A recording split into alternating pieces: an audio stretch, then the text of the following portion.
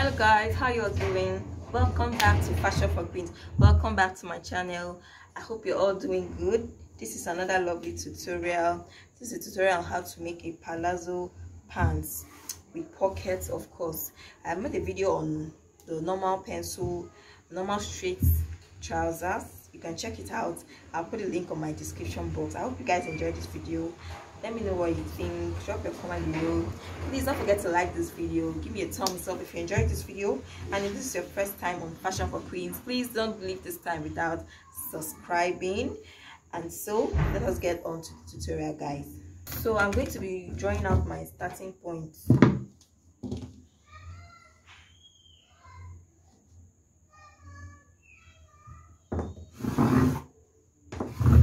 So this is my starting point.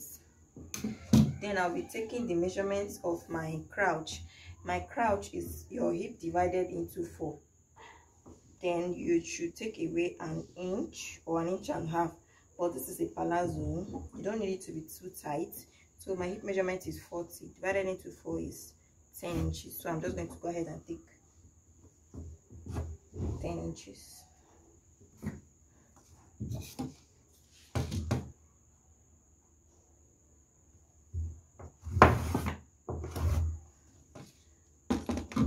So the next measurement you take is your knee length measurement.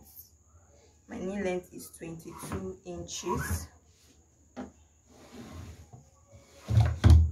then I'll go ahead and take my full length of my trouser.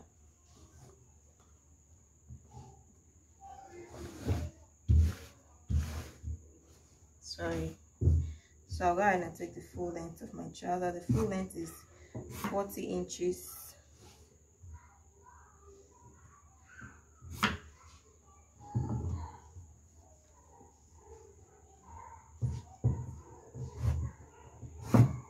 And I'll be adding 2 inches folding allowance to this.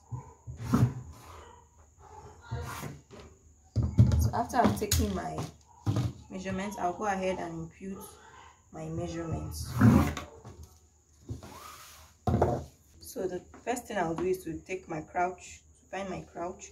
I'll be measuring 3 inches from this point, from the hip line, and 3 inches on the waist, and I'll connect them together.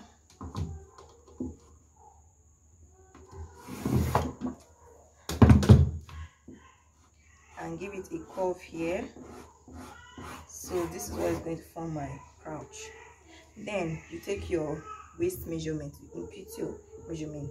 So I'm going to take waist measurement. The waist is 36 inches, which is 9. If you want to add a dart, you can add your half inches dart allowance to this. And then at this part, we're going to impute our thigh measurement. The thigh for this measurement is 25 inches. Divided by 2, we have 12 and a half. So this is exactly what we have here. So for the knee measurement, since it is going to be a palazzo, we are going to take the same measurement to took on the thigh for the knee. But first off, we go in by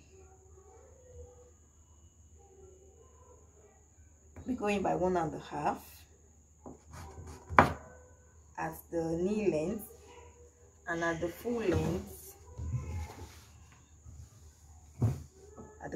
we go in by 2 inches. So here we went in by 1.5. We then take the thigh measure, exactly the same measurement we took here, which is 12.5.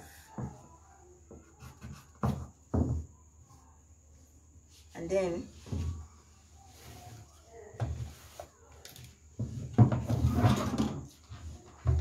for the full length, we go in by 2 inches, or we still go in by 1.5 inches. You know it's a palazzo, we want it to come out straight.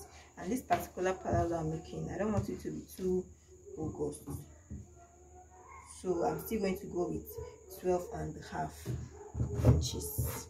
So this is a straight palazzo. It's not a bogus, not a very bogus palazzo. So I'm just going to connect this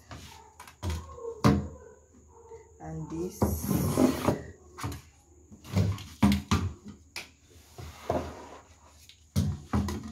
Then I'll connect this to the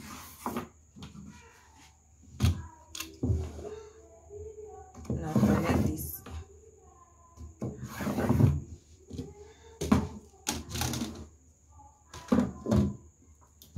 Then I'll form my hip. So this is what we have. We're going to cut it out now.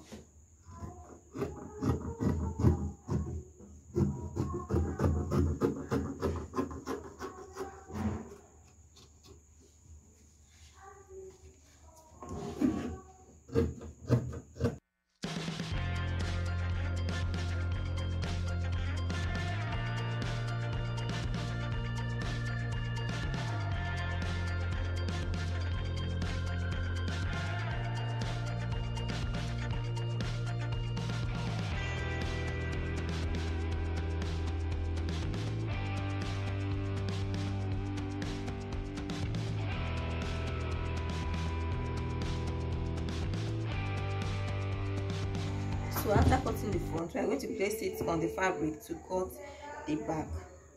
So we're going to, as usual, leave some like 2 inches for the back. So I'm going to show you another method to get the crotch for the back. This is a different method from what I did in my first trouser video. So I'm measuring the whole of this. This is from here to this point, 15 inches. So this is 7.5. So from here you mark the hip, the thigh, or what you took here. We took 12.5. So this is where 12.5 falls. So this is where your new crotch is going to connect. So we are going to be adding 1.5 inch allowance to this part. 1.5 inch. So connect this to our,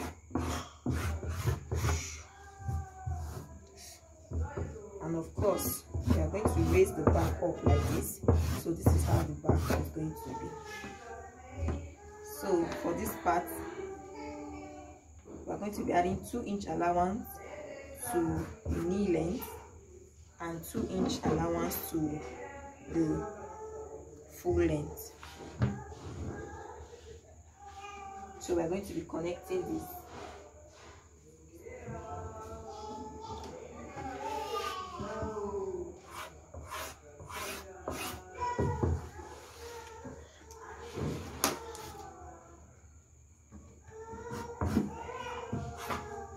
So adding it here.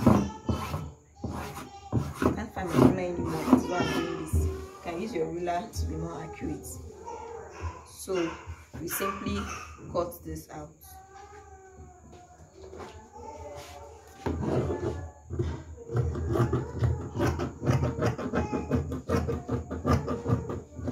So after cutting the back, we go straight to the pocket. I'm going to show you how to cut the pocket. So if you notice, this is another piece of fabric. I cut another piece of trouser for this. So I'll be marking 2.5 inches from this point. This is the front piece, and then I'll be marking 7 inches down and then connect it together. You can make it straight, or you can just give it a very little curve if you want. So this is where my pocket is going to be. As you can see, I'm making mine a little bit curved.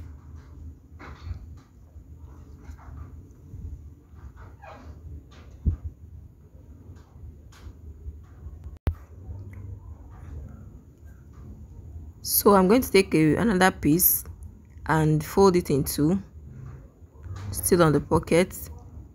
I'm going to fold it in two with the front facing each other. So you're folding it now. The back is what is going to be on top, so the front facing each other inside. So I'm going to be placing each piece on it. So this is the left side of the trouser.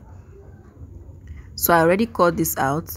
This is about 11 by 8 inches, 11 by 8.5. So I just cut a piece of this out, and then I'm going to be placing the left piece of my trouser, the front, on top of it, and then I'll trace out the pocket. I'll trace out that line that I cut out from the pocket. on one part. You're going to do it on one part to leave the second part. So if you want to know you're doing it right, by the time you cut this out, the other part that is going to be facing you is going to be the front of the fabric. So as you can see now, so that's the front of the fabric. So you take this to your sewing machine and then you turn this part that is curved that we just cut out now like this. So you place it like this and then you sew on it and sew it and turn it. So that's pretty much it on the pocket. I hope you understood. That's pretty much it on the pocket of the trouser. It is very easy. And then you close up the down part of it, of course. So at the end of the day, it's going to look like this. So I'm just going to give my pocket a curve. I'm going to sew up this part that I am opening up, of course. So this is how my pocket is going to look like by the time I am done.